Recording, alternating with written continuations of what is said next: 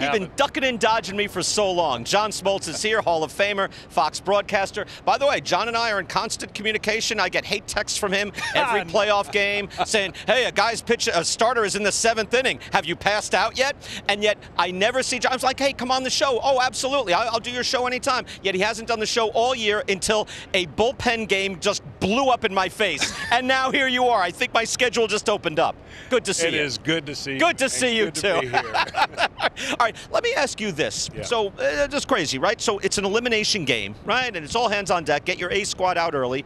Zach Gallen, an elite pitcher, but has struggled in the first inning. 8 of his 16 runs allowed in the postseason have been in the first inning. I know it's getting cute, but could you use an opener? Maybe Thompson, someone breathing fire, open, and then Gallen give him the bulk innings. No, Gallen's your stud, and I know a lot of people are going to be talking about innings pitched this year, but this is not about innings pitched. This game's about execution. He knows how to execute. He's got 5 weapons to get hot hitters out, and I think you'll see tonight that he'll go back to that executing the pitches that made him special. And I think when he hasn't been as sharp. He's very sharp, but he hasn't been lately. And he will tell you that, I'm sure. And going into a game like tonight, you don't have to be perfect. If you try to pitch perfect, that's when you get in trouble. And I think everyone knows when you're pitching an elimination game. I pitched 7 of them in my career. I knew my leash was going to be short. I knew that I had to give my manager no reason to come out earlier. But you have to just go execute. I know it sounds stupid or overkill, like 1 pitch at a time. That's it. Because you're not given another start. This is it. Right. And when you pitch a game like this, I relished it. I loved it. We didn't win every game that was an elimination game, but it wasn't going to be because I wasn't going to pay attention to the detail and know that I wasn't going in a typical game like I was in a regular season. Again, John's too humble, but you're one of the best postseason pitchers in history. You dialed it up. When it mattered most, you were excellent. Starters going 3rd time through, right? Where are you on that? There is a penalty, and yet if you're watching a guy pitching well, it's tempting just to let it ride, but it is a somewhat emotional decision. Where are you? Yeah, I think the balance of the two is somewhere that needs to be decided on because you're not trained to do it. The regular season model works, but then you got to be prepared to let a guy have a moment. You never know when he's going to have a moment. And I think Bruce Bochy has showed the balance of that in his postseason experience. I know there were a lot. Remember when I told you we need a WhatsApp, like an app that tells you what to, first guessing app instead of a second guessing app? Yeah. Because the bases were loaded and Eovaldi pitched in that game against the Houston Astros. And I know if it was a first guess app, everybody would have said Eovaldi needed to come out. He got out of that because his manager trusted his stuff was still good enough. So you bring up a good point, and we know that 3rd time through, the numbers are undeniable. But there are moments in the postseason that you have to pay attention to that are special.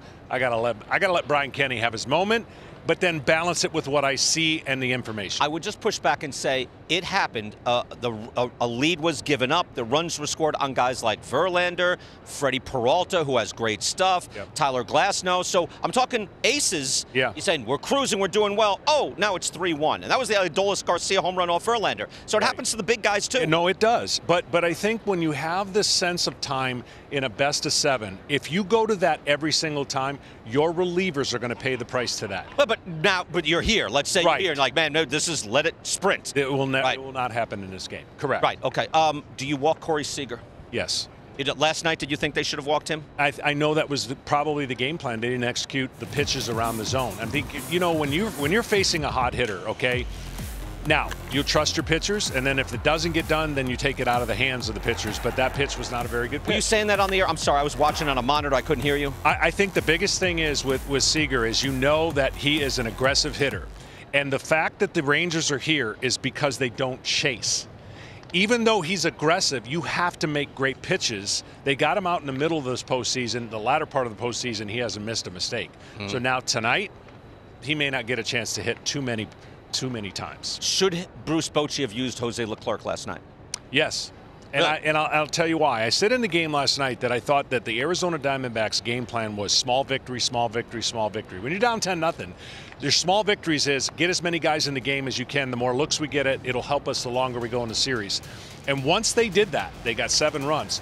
Then Bruce Bochy said, I don't want the guys at the plate to start feeling any better and get more confidence. I need to end it now. Even though it was in a well, lead, I think I've heard another manager surprised me a long time ago. I go, why did you put your closer in that game when it was well in hand? He goes, I didn't want them to start feeling confident going into tomorrow. In other words, I want to go in. I don't want Brian Kenny to get a hit. I don't want the next guy to get a hit. I want to end it right now.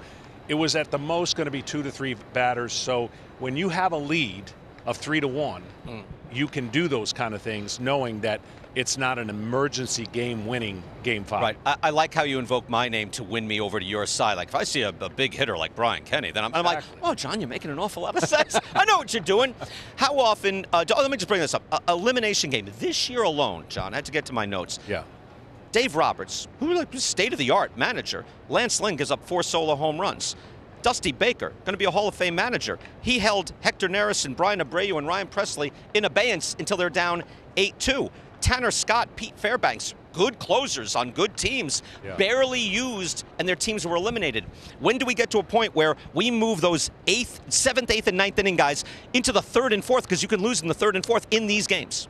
That's a better chance today than in some of those games you talked about. Dave Roberts, they're down 2 Those are elimination games. They were. Yeah. They were down 2-0, have to win 3 in a row. It's different.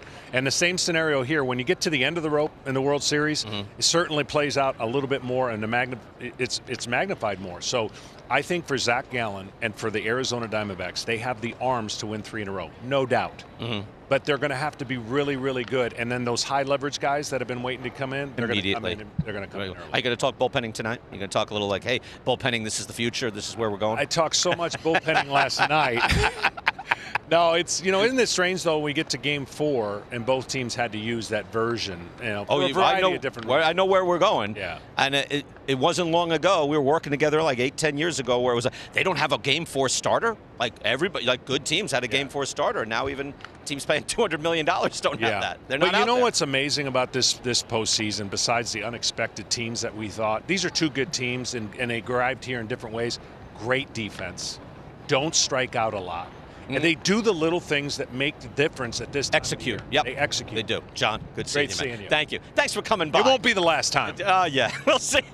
The next time an opener gets crushed, hey, you have I'll come on your show. It turns out I don't feel like playing golf today. Thank you, John. Have a good call tonight. Thank you. Enjoy it. Great.